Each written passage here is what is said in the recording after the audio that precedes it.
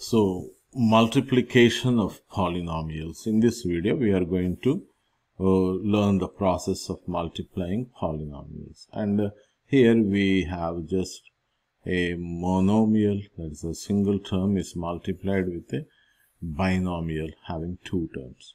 So, for that distributive property, we make use of this distributive property, right? That is, all right. You have A times B plus C. If you have A is multiplied with B plus C, the sum of B and C. So how do you do that? First, you will take A and multiply with B, that is A times B, plus again A will multiply with C. That is, multiplication is distributive over addition. That's why we say distributive property. A times B plus C is equal to AB plus AC. So let us use that process here. Now 4x times 3x plus 5. So how do you do that? This 4x multiplies with 3x first. Then again take 4x and multiply with the 5. So let us do one at a time. 4x times 3x. If you want, you can even write in parentheses also 4x and 3x. I'm not. Okay. Then 4x times 5. And there is a minus sign. And 4x is a positive 4x. So positive times negative, there is a negative sign. So I'll just write a minus here. 4x times 5. Okay. So if you are confused with this two little x-like thing, you can even put a dot for the multiplication. Doesn't matter. Okay. So 4x times 3x. Tell me, let us multiply numbers, numerical quotient with the numerical quotients. 4 times 3, that is 12. And x times x, x multiplied with x gives you x square. So I multiplied 4 and 3 together to give you 12. And x times x, x square. So my product of these two is 12x square. Right? 4x times 3x is 12x square. And minus 4x times 5. This 5 is by itself. So only the numerical factors here, like 4 and 5. That is 4 times 5 gives you 20. And only there is a x, and write down x. That is 4x times 5 gives you 20x.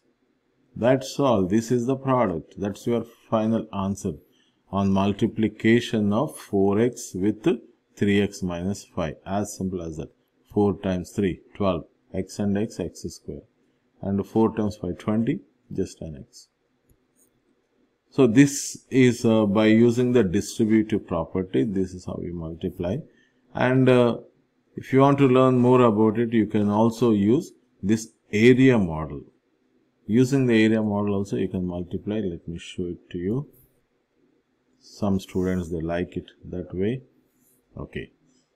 So I have here a rectangle.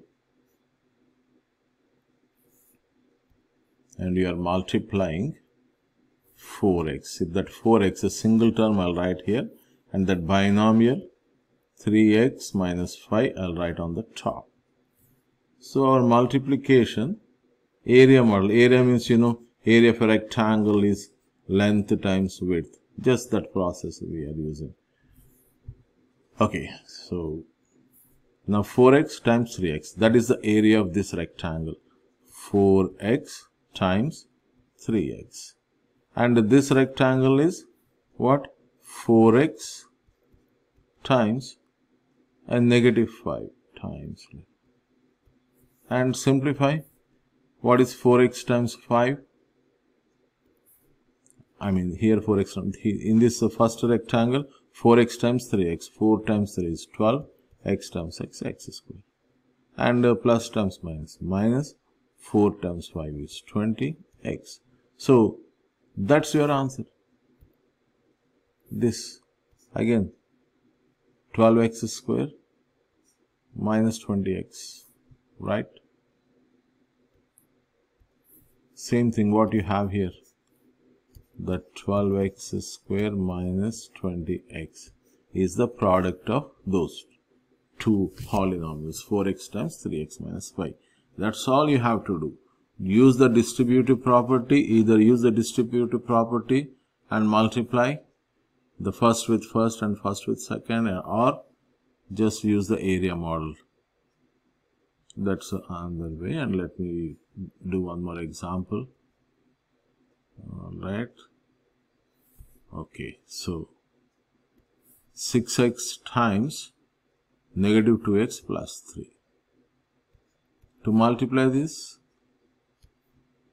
those two, 6x times 2x and 6x times 3.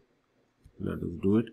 6x times, that 2 is a negative 2x, plus and plus, it is plus only, 6x times 3. Even the area model also the same thing you do here.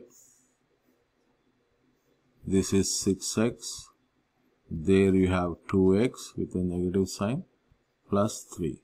So this becomes 6x times negative 2x and 6x times 3, same thing. Then multiply. Positive 6 times negative 2. 6 times 2 is negative 12, right? So negative 12 and x gives you x square, negative 12x square, plus 6x times 3, that is 6 times 3 is 18, and there is a x. This is your answer, 12x square and 18x. That's all. So this is how you can multiply a monomial, a single termed polynomial, a monomial multiplied with a binomial to produce this answer. Okay. All right. Thank you.